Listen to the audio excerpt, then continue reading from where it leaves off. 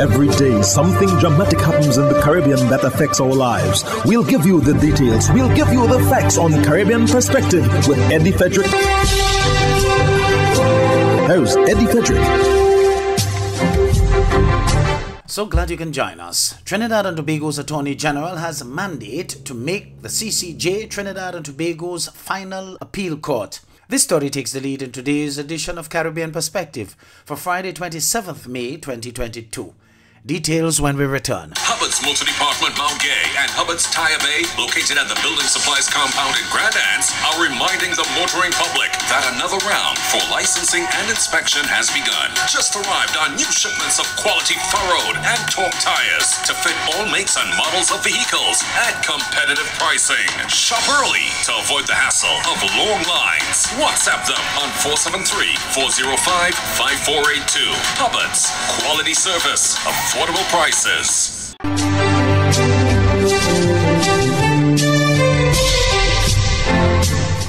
Welcome back. The Attorney General of Trinidad and Tobago says he has been given the unequivocal support of the Prime Minister to complete Trinidad and Tobago's journey to have the Caribbean Court of Justice replace the Judicial Committee of the Privy Council as its final appellate court for criminal and civil matters. He was responding to a motion raised by an independent senator in the Senate on Wednesday. However, the opposition is showing no signs of supporting such a move. TV6's Jewel Brown reports. In terms of access to justice, the CCJ beats the Privy Council hands down. Besides being closer and cheaper, the CCJ's structure and approach makes it a far more inclusive court than the Privy Council. Independent Senator Anthony Vieira, as he began the Senate's debate of his private member's motion in which he is calling on the upper house to agree that the CCJ, the Caribbean Court of Justice, be recognized as the final court of appeal for Trinidad and Tobago. The CCJ is based in Port of Spain, but the Judicial Committee of the Privy Council, which is based in London in the United Kingdom, continues to be Trinidad and Tobago's final court of appeal for civil and criminal matters, otherwise known as appellate jurisdiction. While they have not complained officially, and in typical understatement, some law lords have expressed surprise about our unwillingness and reluctance to cut the colonial umbilical cord. Attorney General Reginald Amor, a senior counsel, was the first government senator to respond to Senator Vieira's motion. I pay tribute to Anthony Vieira, independent senator, and applaud his very timely motion brought before this august chamber, the Senate of the Republic of Trinidad and Tobago. According to its website, the CCJ is the final court of appeal for CARICOM member states for trade disputes under the revised Treaty of Chaguaramas. However, it serves as the final court of appeal for criminal and civil matters only for 4 CARICOM member states: Barbados, Belize, Dominica, and Guyana. Permit me the opportunity, Madam Speaker, Madam President, to affirm today that within the first week of my assumption of office as Attorney General and Minister of Legal Affairs, Prime Minister Dr. Keith Rowley gave me his unequivocal support for making a main plank of my tenure in office the completion of this country's journey to fulfill its treaty obligations of acceding to the Caribbean Court of Justice as our final court of appeal to replace the Judicial Committee of the Privy Council. The AG said that there ought not to be any lack of confidence with regard to the independence of the CCJ. Senator Vieira said the CCJ is totally independent of political interference. The CCJ was first established via an agreement signed by CARICOM heads of government in 2001, including Trinidad and Tobago's Prime Minister at that time, Bas Diopande, who led the then UNC administration, which did not sign on to the CCJ replacing the Privy Council as Trinidad and Tobago's final court of appeal. The position of the UNC, the present opposition party, was first presented during the debate of Senator Vieira's motion by leader of opposition business, Wade Mark. How can the people of the Caribbean have confidence in politicians having the right to remove the president of the Caribbean Court of Justice? How? That's a mockery of our democracy. And you are telling us in Trinidad and Tobago, Madam President, that we must support the Caribbean Court of Justice when the political influence and political interference is enshrined in an agreement. Senator Vieira's motion calls for the appropriate amendments to be made to alter the Constitution of Trinidad and Tobago so as to entrench the court, the CCJ, as Trinidad and Tobago's final court of appeal. Jewel Brown, TV6 News. In the meantime, the Trinidad and Tobago government has announced that the lifting of more COVID-19 restrictions to include the doing away with the TT travel pass from June 1st. As of Wednesday, June 1st, 2022, I am authorized by the Honorable Prime Minister to tell the country, especially those who travel, that the TT travel pass system will be discontinued as of next Wednesday, 2022. Health Minister Terence Singh shared the details of the latest lifting of COVID-19 restrictions during the Health Ministry's weekly COVID-19 update on Wednesday. He explained that while persons are no longer required to provide proof of vaccination status, documentation of a person's COVID-19 status remains. Unvaxxed nationals and non-nationals can enter Trinidad and Tobago, so you don't have to prove your vaccination status. However, you do have to provide either a negative PCR or antigen test 48 hours prior to entry. The TT Travel Pass was implemented by the Trinidad and Tobago government in July 2021 as a means of screening the COVID-19 status to those scheduled to enter the country. Personal information, including flight details and COVID-19 antigen test results, were to be uploaded prior to boarding as a means of preventing the spread of the COVID-19 virus.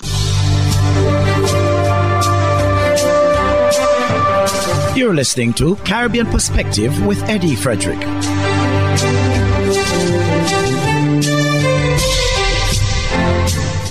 Over in Antigua, Sir Isaac Vivian Alexander Richards has spoken exclusively to ABS News on the heels of the announcement that he is to receive CARICOM's highest honor, the Order of the Caribbean Community, OCC. Being a representative of the region in itself, with the report by itself, it's not just for me as the I sort of a thing, but all the folks, that would have been in the trenches with you. I share this stuff with all these individuals.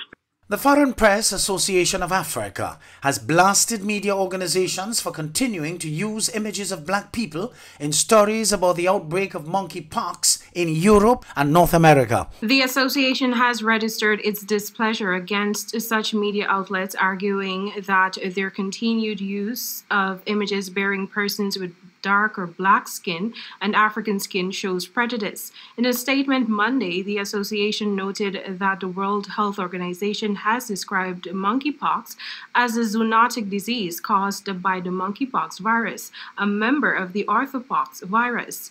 As any other disease, it can occur in any region in the world and afflict anyone regardless of race or ethnicity. As such, we believe that no race or skin complexion should be the face of this disease, it stated. If you are saying that there is an outbreak of monkeypox in the North America as well as the Europe, then show us the pictures of patients who are affected by that particular disease in that particular area. You cannot be talking of monkeypox in the Europe, then you are showing pictures of Democratic Republic of Congo. That doesn't make sense. The association said it finds it disturbing for European and North American media outlets to use stock images bearing people with dark or black and African skin complexion to depict an outbreak of the disease in the United Kingdom and North America. The association suggested that images from hospitals across Europe or the Americas can be used, or in the absence of such, use a collection of electron micrographs with labeled subcellular structures. The Barbados Chamber of Commerce and Industry President Anthony Branca urges the private sector in that country to do more to rebuild Barbados. This Barbados Today news item goes in depth. One of the island's business leaders today warned that urgent action is needed to correct some of the social development issues facing the country. President of the Barbados Chamber of Commerce and Industry, Anthony Branker, issued an impassioned call for business leaders to join forces with government to provide support in several areas, including finding ways to shield residents from rising inflation. He suggested that failure to act could have dire consequences. The time has come where our business strategy in this small society can no longer be driven primarily by profit. We need to develop or support programs where none of our children are hungry at school. We need to ensure that genuine cases of need can get sustainable help. We need to work with government to ensure that a basket of basic food items is affordable to all. We need to commit public-private sector partnerships in the provision of social support. Let me read that again. We need to commit to public-private sector partnerships in the provision of social support. We need to support entrepreneurship development in a meaningful way.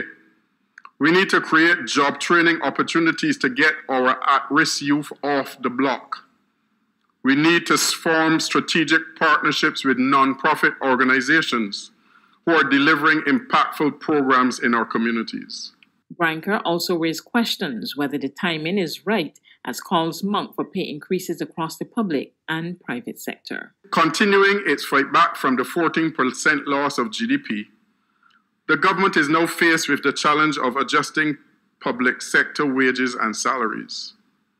No doubt labor representatives for both the public and private sectors feel justified in their appeals for salary adjustments based upon the current inflation rates.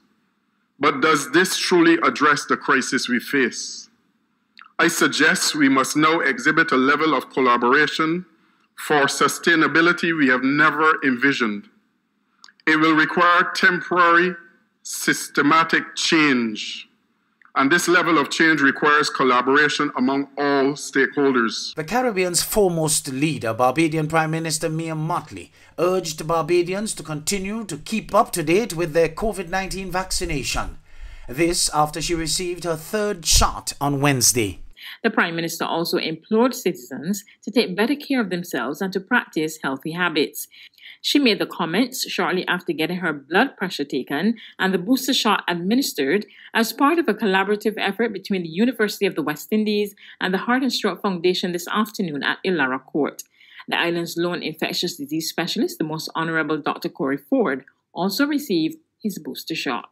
I really would like you, Bajans, to take your measurements. 1, blood pressure, because a stitch in time is worth 9. 9, yes. Okay. Prevention is better than cure. We know all these things, but we need to walk the walk. And secondly, as it relates to the vaccines, if you don't have, get vaccinated. And if you have, get boosted if you need boosted. And we can manage these things as we go forward if everybody or as many people do what they must do to take care of themselves. Conveniently located in the Grand Shopping Center, for over 40 years, Food Fair has provided quality service at affordable prices. Now, grocery shopping is made easier and more convenient from the Food Fair web store. Hey, babe. Listen, I need you to go down to Food Fair to get some groceries. All right, no problem. Right away. Thanks, babe. What are you doing? You're supposed to be going Food Fair to get a grocery, man. I am, but didn't you know you can order your groceries online from the Food Fair web store? Are you serious? Of course. All you have to do is just to log on to www.foodfair.gd with credit card in hand, and with an order of $100 or more, Food Fair Grandans will deliver up to 3 miles away. And you don't even have to worry about your information, you know. Their safety measures are excellent. So hold on. You just order online and Food Fair will deliver to you? Yep. Oh, baby, better hurry up and order, man. I already did. They should be here any minute now. Enjoy easy online shopping anytime from your home or office from the Food Fair web store. Food Fair, where you can fill your baskets without emptying your pockets.